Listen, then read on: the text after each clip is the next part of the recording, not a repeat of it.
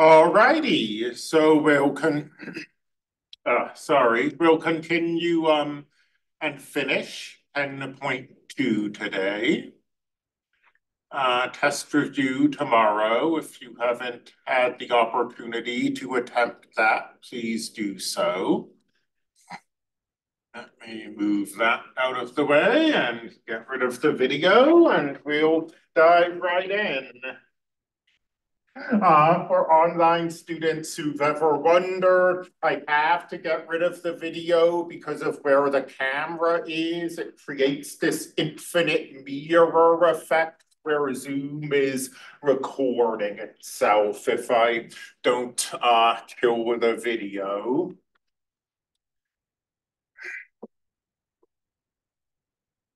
So let's talk today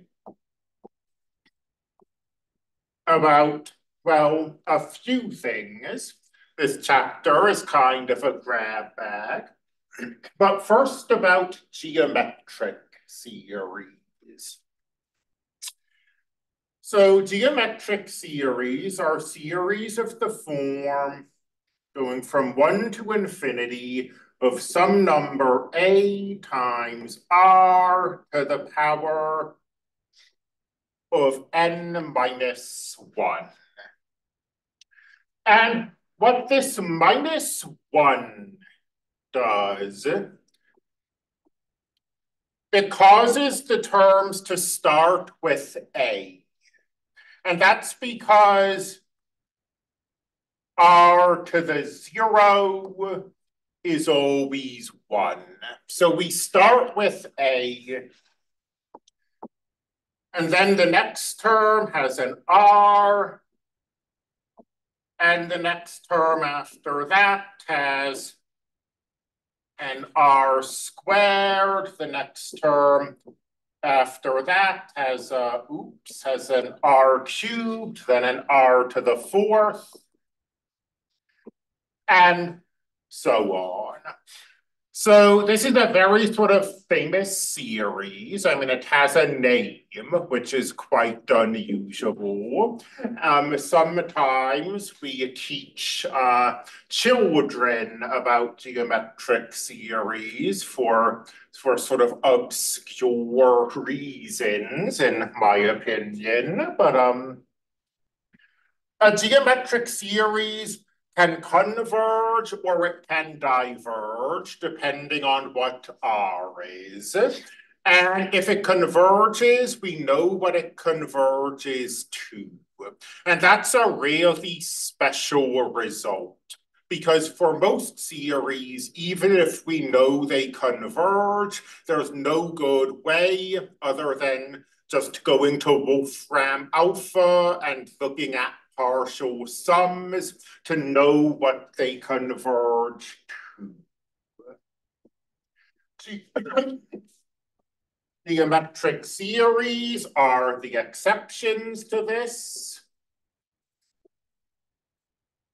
They converge if and only if the absolute value of R is strictly less than 1. And if the absolute value of R is strictly less than 1, they converge to A divided by 1 minus R.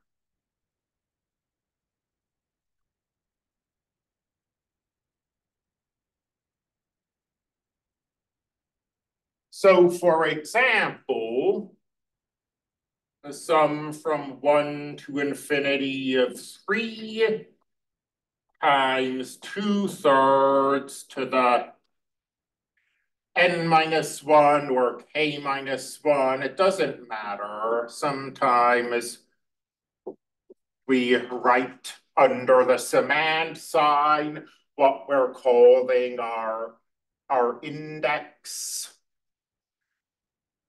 But here, this is a geometric series, starts with 3, then has 3 times 2/3. then has 3 times 2/3 squared, and so on. So, answering questions about convergence here is pretty straightforward. 2/3 is less than 1. So it converges. And it converges to 3 over 1 minus 2/3, which we can mess around with that a little and find that it's equal to not 3. The day for little mistakes, maybe. It converges to 9.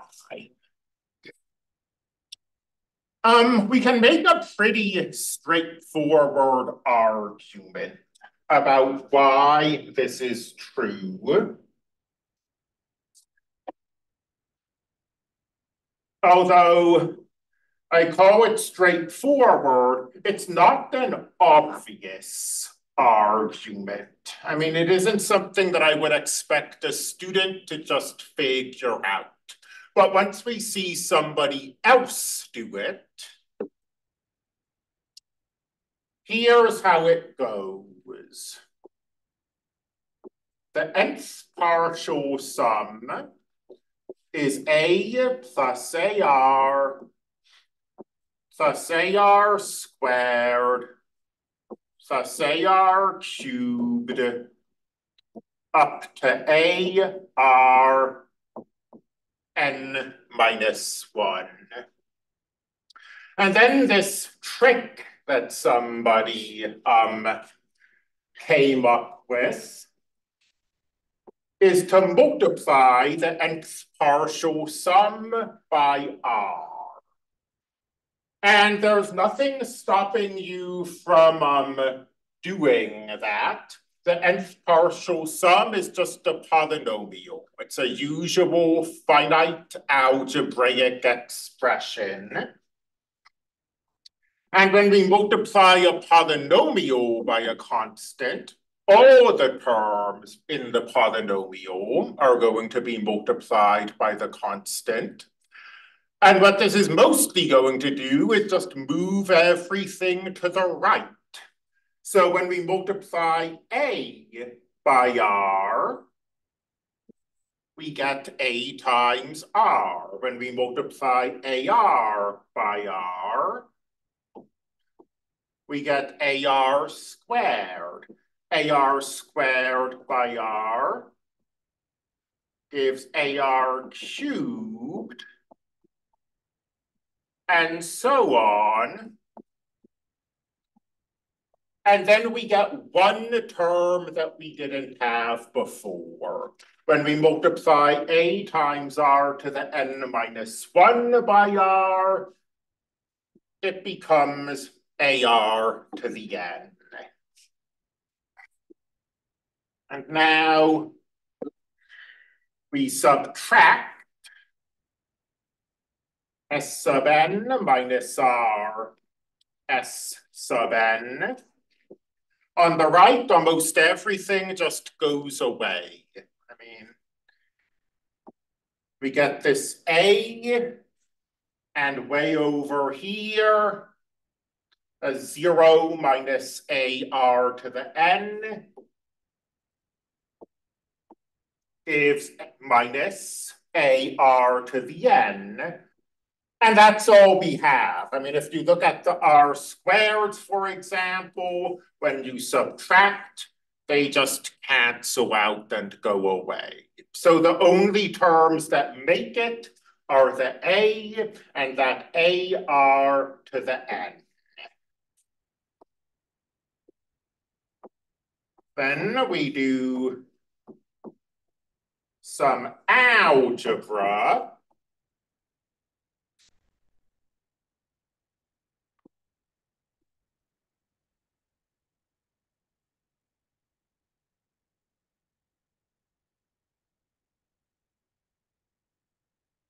And this is what we wind up with for the nth partial sum. And the limit of the series is the limit of the nth partial sum.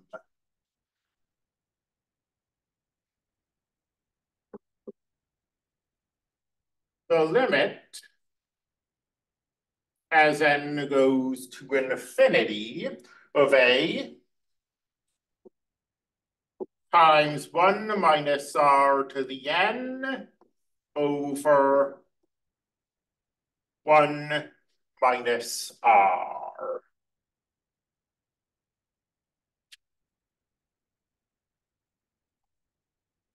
And now let's just look at what happens to 1 minus r to the n. And maybe the easiest way to look at this is to just drag out Desmos.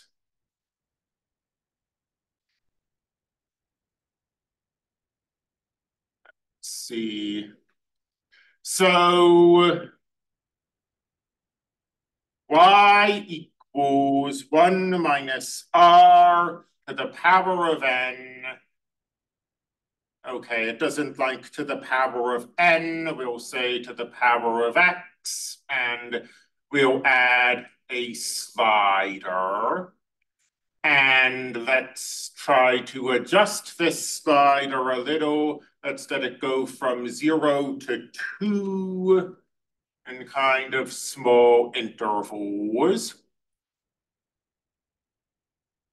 You see the instant we let r be greater than 1, zoomed in the wrong direction there. The instant we let r be greater than 1 minus r to the n goes right off to negative infinity. So this limit goes to either negative infinity or positive infinity. And r is greater than 1. As n goes to infinity, 1 minus r to the n goes to negative infinity. And a number a times negative infinity divided by 1 minus a number r is negative infinity. So if n goes to infinity, this whole fraction goes to infinity. On the other hand,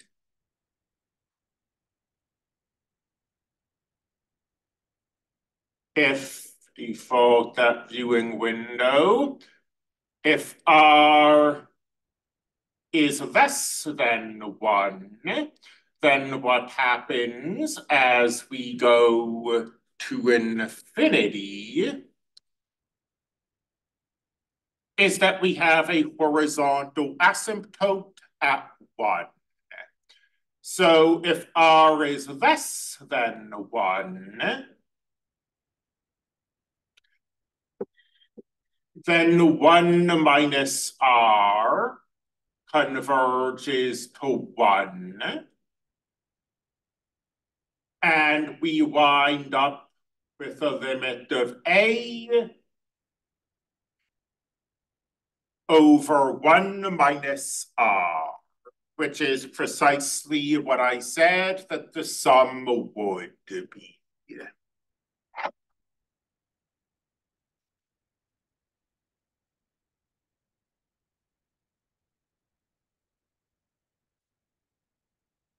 So geometric series have some kind of cute applications. I'll give one of them. In fact, before I talk about series or geometric series specifically, let's talk about infinite series. as they show up in a very sort of common application that we teach to children, the application of decimals. So remember how numbers work. This might be kind of rudimentary for a calculus class, but if you have 147, you've got a hundreds place and a tens place and a ones place. And 147 says you have 100 and 4 tens and 7 ones. So 147 is a sum. Or you can think of it as a sum. It's however many hundreds we have, plus however many tens we have, plus however many ones we have.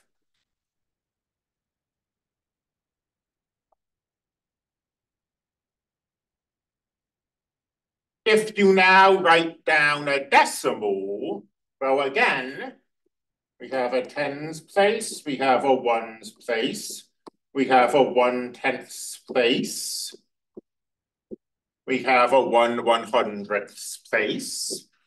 So 1, 10, and 7 ones, and 1 1/10, and 3 1/100ths. So we teach young children, or relatively young children anyway, that you can have a decimal that doesn't terminate. You can have, 0.3141, and I forget the rest, but you can have pi, a decimal that doesn't terminate.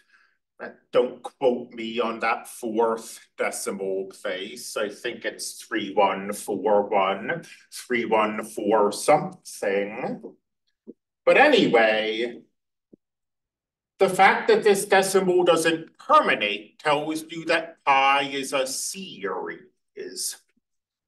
We've got a 3 in the 10th place, and we've got a 1 in the 100th place, and we've got a 4 in the 1/1000th place, and we've got a 1, I think, in the 1/10,000th place. And because the decimal doesn't terminate, this sum goes on forever. And an infinite sum is an infinite series.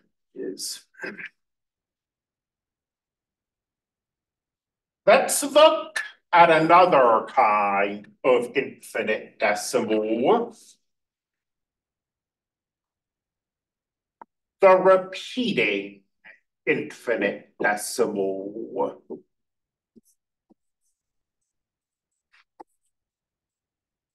Where the same terms, the same pattern just repeats forever.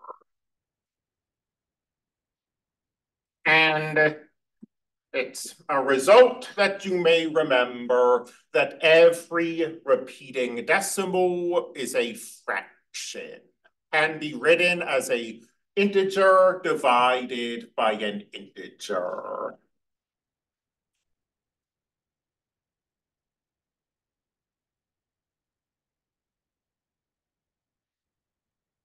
In fact, any repeating decimal is a geometric series.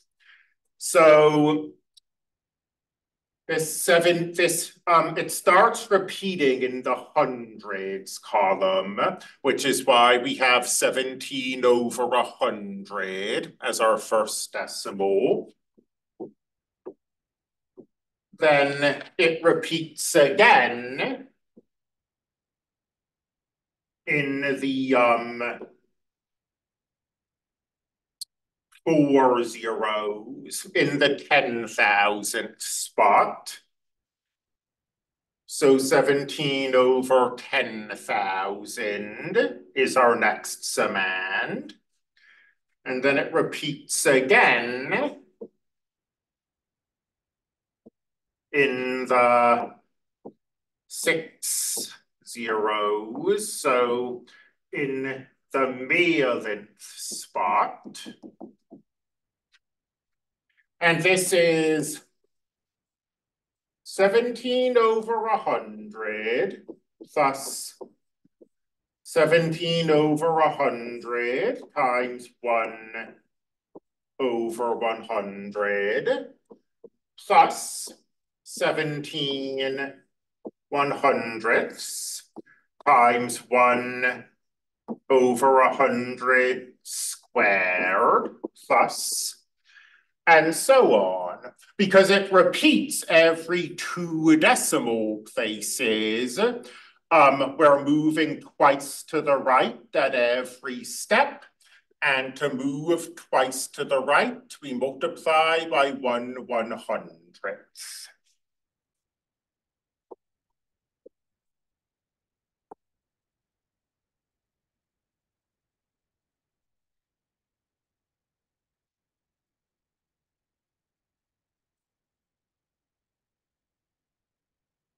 And once you rewrite a repeating decimal as a geometric series, I've made the comment that every repeating decimal can be written as a fraction. I think that's something that most of us learn how to do at one point in our life and then probably just kind of forget. But one way to write a repeated decimal as a fraction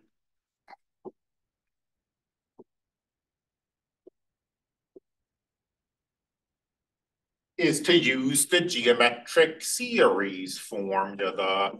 This equals A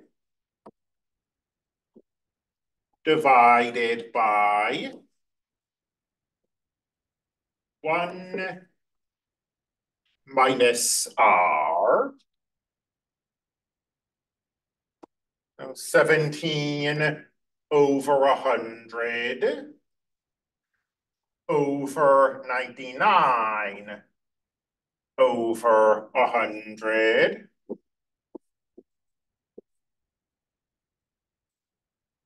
17 over 99. Let's do another example of this real quick. So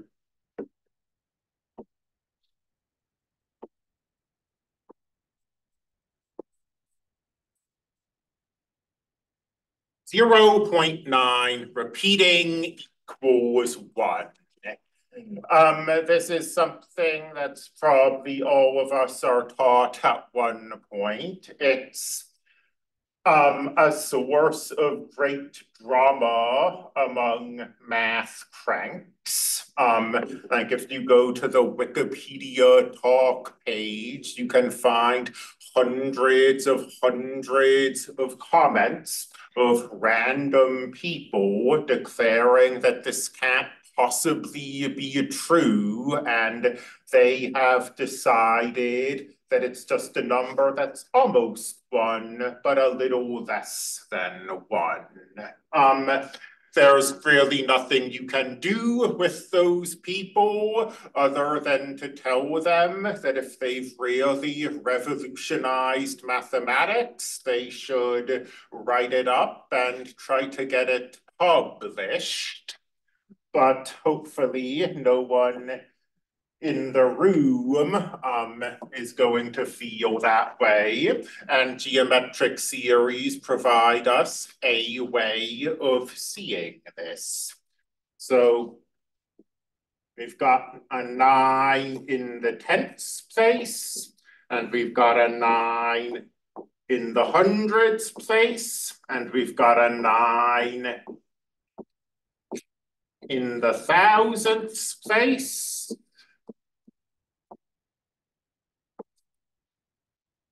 This is geometric. It starts with 9/10, and then all of the terms after it are multiplied by a 10th. So to go from 9/10 to 9/100, you multiply by a 10th. To go from 9/100 to 9/1000, thousandths, you multiply by a 10th. To go from 9/1000ths to 9/10,000ths, you multiply by a 10th, and so on.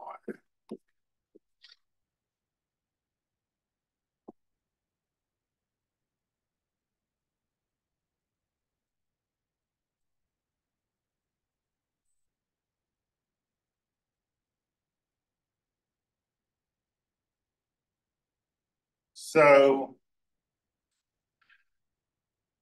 I mean, I was probably, years of sort of frustration with these people has probably caused me to be a little uncharitable. I mean, you could maybe, you could use like, it might be possible to define a coherent system of math where 0.9 repeating is something other than 1.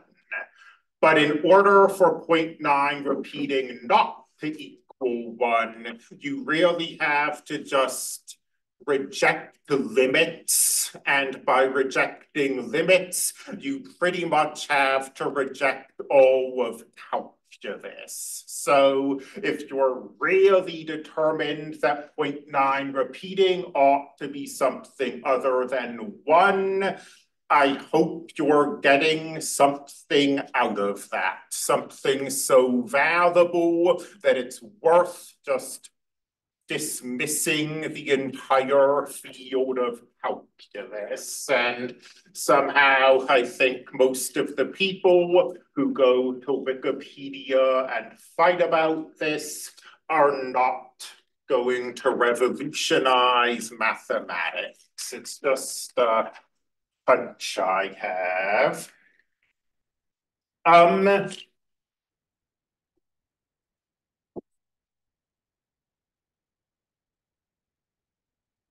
So the remainder of this section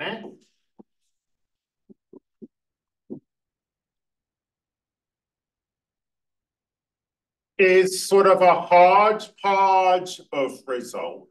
Does anybody have questions about geometric series? Then I'm not going to dwell on telescoping series. I'll just, well, hopefully spend about 10 minutes on it. Telescoping series are series where almost all terms in the partial sums collapse.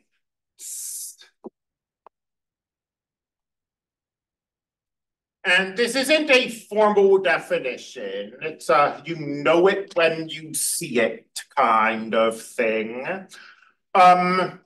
And it's a pretty artificial situation, frankly, which is why I don't want to spend a huge amount of time on this. But something like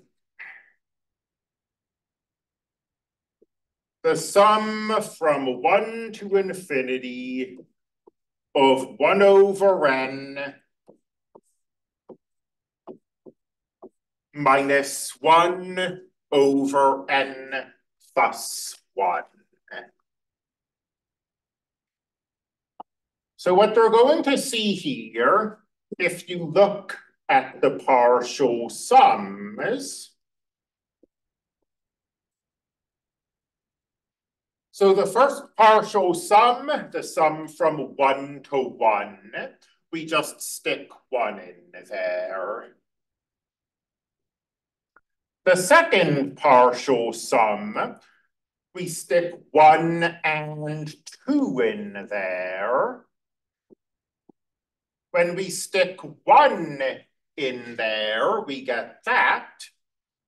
When we stick 2 in there, we get this. And notice that in this partial sum, we have a minus 1/2 and a plus 1/2. So those cancel. We stick 3, the third partial sum. So we stick 1 in there. We stick 2 in there. We stick 3 in there.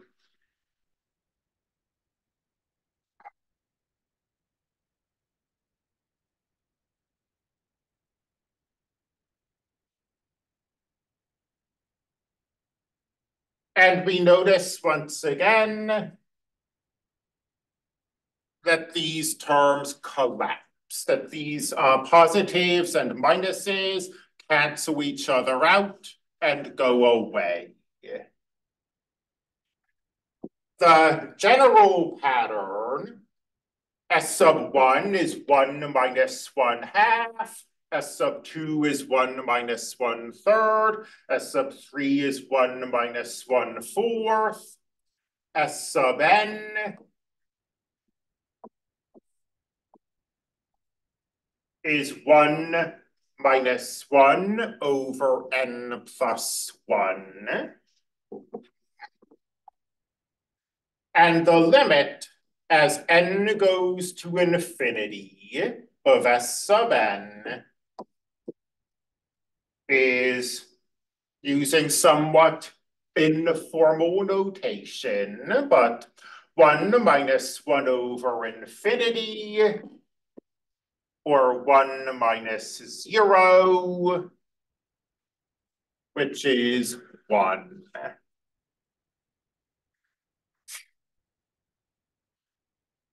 So again, a kind of artificial situation. Most series aren't telescoping. The name, I don't know how popular these are as like gifts to children in today's age, but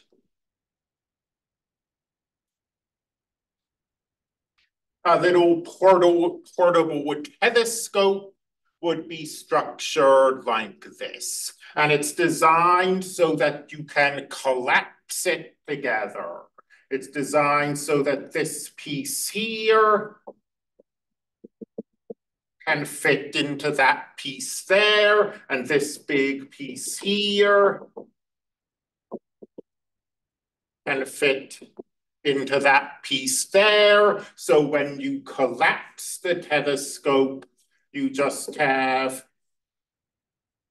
the smallest bit at the beginning and the longest bit at the end. So that's the imagery we have that motivated the name. And now a few theorems. And some of these theorems are quite important. I hope they're mainly going to also be pretty natural. This isn't like calculus 1, where we had the mean value theorem and it was sort of complicated looking. theorem. So a sum from 1 to infinity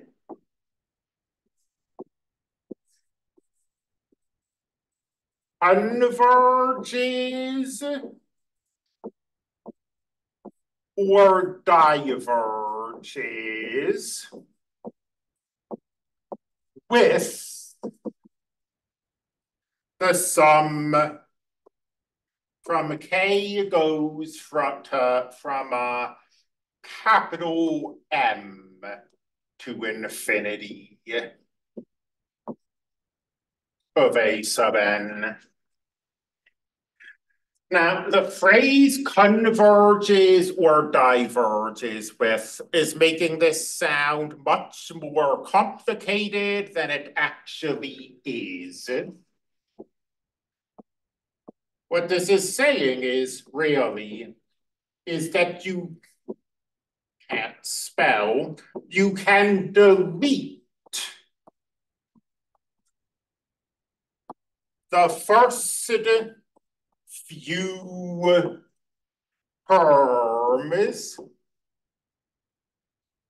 in a series, and it doesn't change whether or not the series converges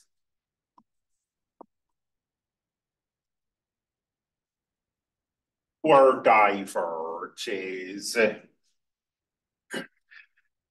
And this is more useful than it probably sounds. During the next few weeks, we're going to be looking at tests for determining whether series converge or diverge. And a lot of those tests have conditions attached to them. You can only use this test in such and such situations. So a very common requirement for these tests is that they only work with positive series. So maybe you have, I don't know, negative 1/5, thus negative 1/4. Obviously, thus a minus is kind of ugly notation, but let it be. Skip 1/0 for obvious reasons.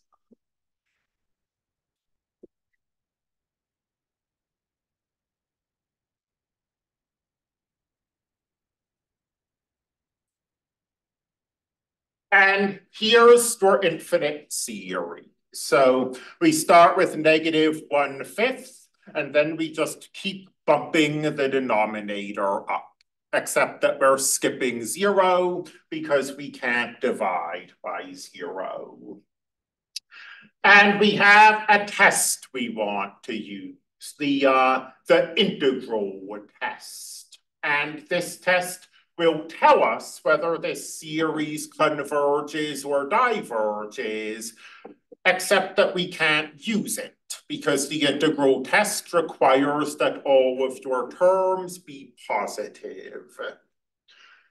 Now, what this theorem on the previous frame says is, well, you can just cross off the first few terms of the series, and it won't change whether it's converging or not. And now we've got the series of all positive terms, and we can use the integral test. So it's a way of getting rid of troublesome entries of a series. If you just have 1 or 2 or a finite number of them. Let's see. So because of this result when we're talking about convergence or divergence, I often get kind of sloppy and I'll write something like this. And I ask, no,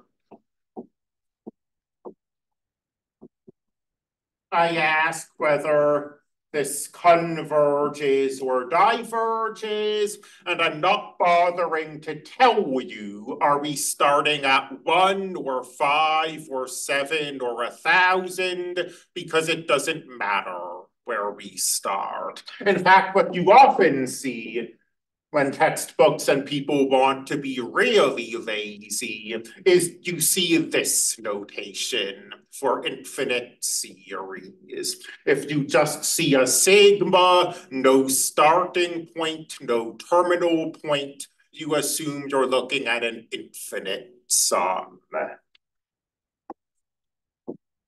Let me see. Constant multiples don't change convergence or divergence. So if we've got this infinite sum and this infinite sum, they either both converge or they both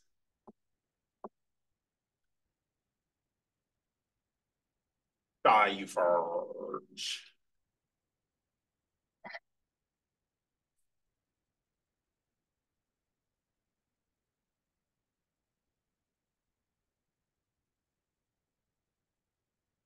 And those are the main results, what I think are the most important results in the section. Just throwing a few kind of stragglers on the board. If this series converges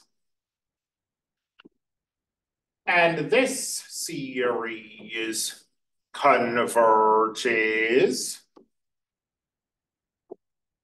then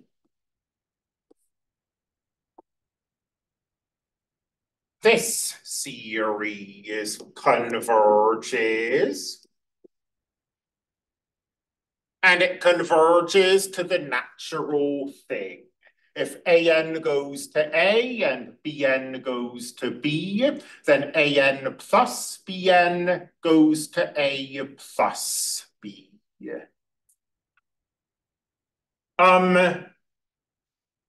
In general, you want to be really careful with results like this. And you should assume that if I haven't given you a result, it's because the result probably isn't true.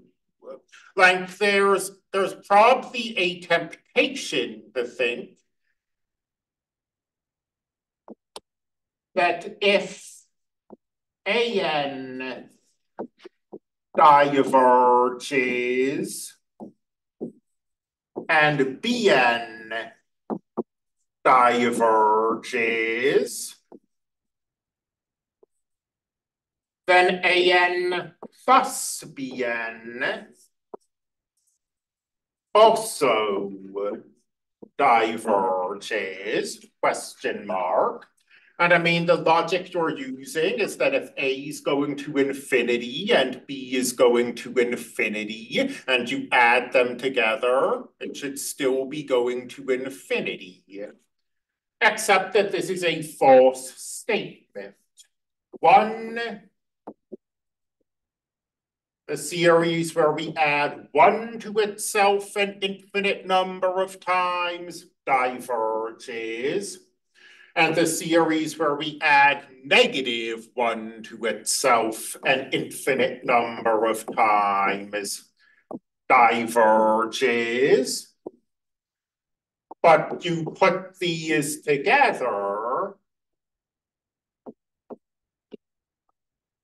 and you get a series that converges.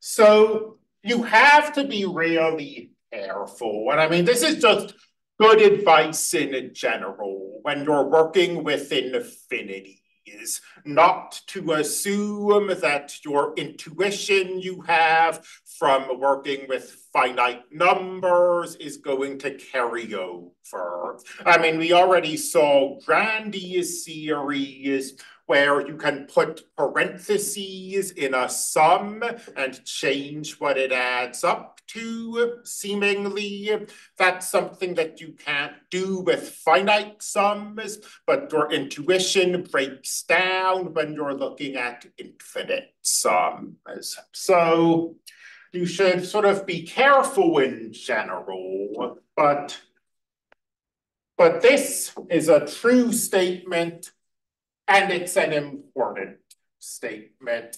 I guess if I wanted to be excruciatingly correct, I should put the condition that K isn't zero there, because 0 times a divergent series will converge. But that's silly. Why would you be multiplying by 0?